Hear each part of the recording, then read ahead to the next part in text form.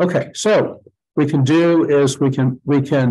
do minus 4 row 1 plus row 2, and we get 1, 2, 0, 0, right?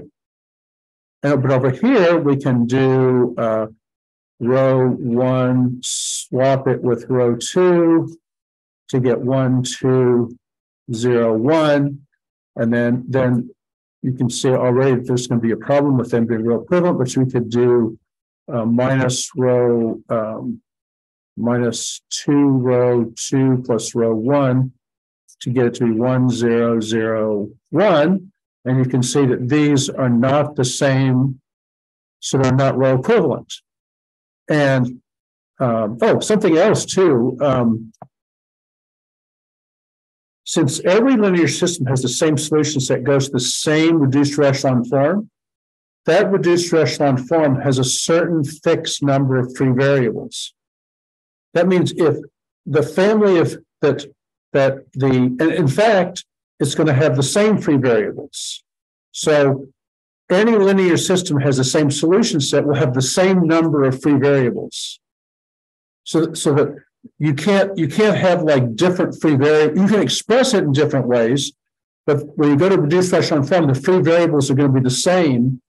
If X and Y are free for one system and they have the same solution set, they'll be free for the other one. Okay.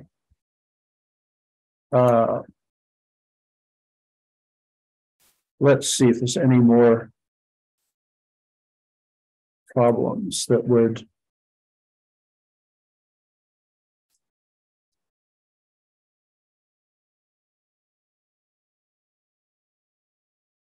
Well, I guess, I have an idea.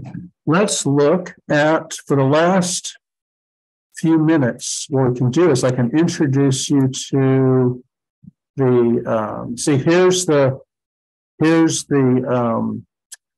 version, assignment 1, version 2, assignment 2, version 1, and here's a strategy guide for the proof that shows you how to get started on the proof. Now, so let's look at assignment 2. So you can sort of see what the problems are for it. So you can find the due date on VigX for assignment 2. It's like in 2 weeks, February 12th, I think. Okay, so the first one is you're doing Gauss-Jordan reduction using augmented matrices, and you just have linear systems here, right? You just have a bunch of linear systems for the first 5. So the first 5 problems are relatively straightforward, Gauss-Jordan method stuff. Okay. Then you have proving a conditional statement. So you have to you're going to go through and write a little essay in here that shows that proves it's messing with this stuff. So that's what you want to look at. It says prove that where A, B, C, D, and E are real numbers. The language is here. I changed the syntax and didn't get it should be with A not equal to 0. If this linear equation has the same solution set as this one, then they are the same equation. Okay, it says follow the strategy guide. So the first thing is it's a conditional. It's saying you're saying if this linear system and this one have the same solution set, then they are in fact the same equation. Now look, it's not completely arbitrary. See, A and A are the same, and A is not 0. Okay, but what is it? You have to ask some questions here that sort of in the background that aren't well defined. You have to sort of what does it mean to be the same equation? What concretely, in terms of these numbers here, A, B, C, and A, D, E, does it mean for them to be the same equation? And you have to then sort of say, what does it mean to have the same solution set? And you're starting from that. So you're starting from the same solution set and showing that these have to be identical equations. So, and the strategy guide helps you get started thinking about that and organizing it. So then there'll only be like 3 or 4 sentences here. So it's not like a long thing, but on the other hand, you have to go through and figure out what you're actually doing. Okay. So there's a strategy guide there. Okay. Then here's one that has a long instruction. What it's basically going to say is, reduce this to echelon form. then set the free variable to 0 to find the particular solution.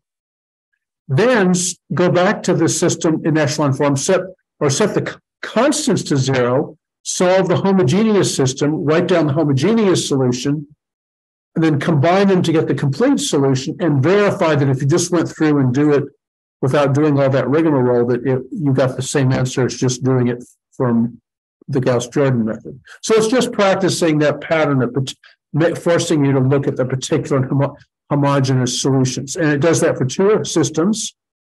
Here's two matrices. Which matrix is non-singular?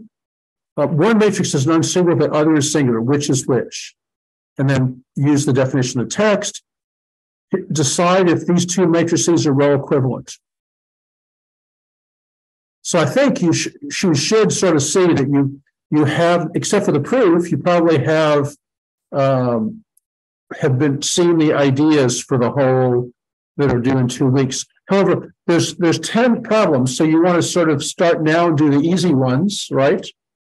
And don't wait until Saturday or Sunday of the weekend that it's due. So you have to sort of come up with a little bit of scheduling here because you could probably do, if you just think of doing one of these, like this is just 3 variables, 2 equations, you write down the augmented matrix, do Gauss-Jordan method.